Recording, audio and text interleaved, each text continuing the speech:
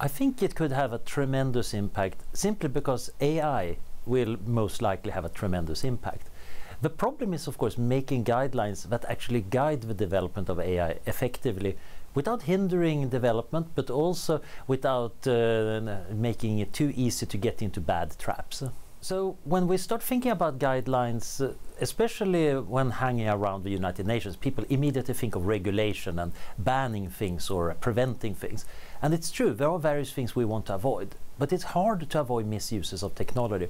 It's more important to promote good uses, and that means stimulating development of technologies that make us safer, that make AI more useful to a large group of people. And some of these guidelines might be very general.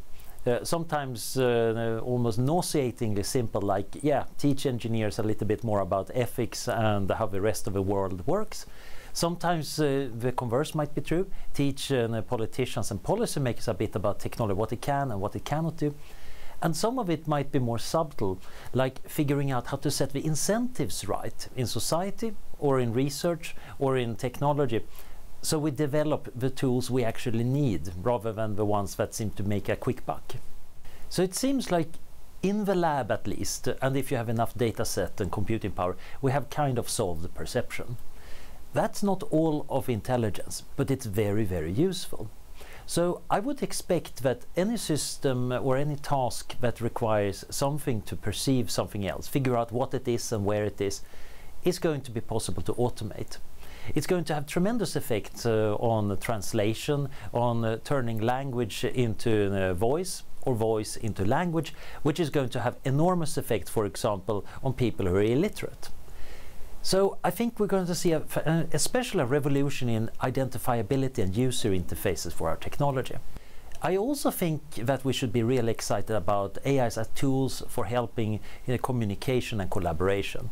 Getting systems that actually take social media to the next step, to actually allow larger groups to function together and efficiently find each other and solve problems. The AI is not solving the problems, but it's helping other people to solve the problems together. So my organization is mostly thinking about how to improve safety of artificial intelligence. Can we construct smart learning adaptive systems that actually behave themselves? So that's a more of a long-range aim. But when we think about the sustainability goals, a lot of them involve constructing smart infrastructures, whether that is smart cities, smart energy grids, better ways of handling our local ecology, or just monitoring what's going on. All of these systems need to be reliable. And I think artificial intelligence can play a paradoxical role of both making things better or worse. It can become much worse if we don't know how to actually make this adaptive system stable. There could be new systemic risk emerging from it.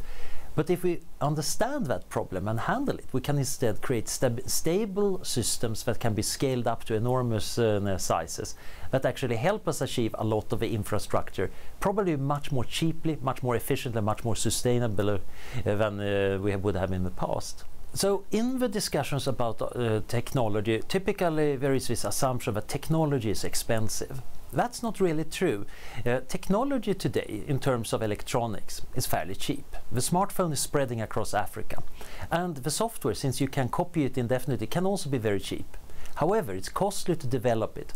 In machine learning, you need enormous data centers to do the training, and you need enormous amount of data to do proper training. These ones are relatively unequally distributed, and there is an interesting power issue. Also, developing countries might lack data. There is simply not enough data about what's going on there, so you can train useful systems that would benefit them. So we might see interesting new arguments about data inequality and other inequalities about talent and access. Not so much based on the actual hardware and software, but the other factors going into making smart systems. I think this is going to be an interesting debate, and of course the United Nations is going to be at the focus point for that.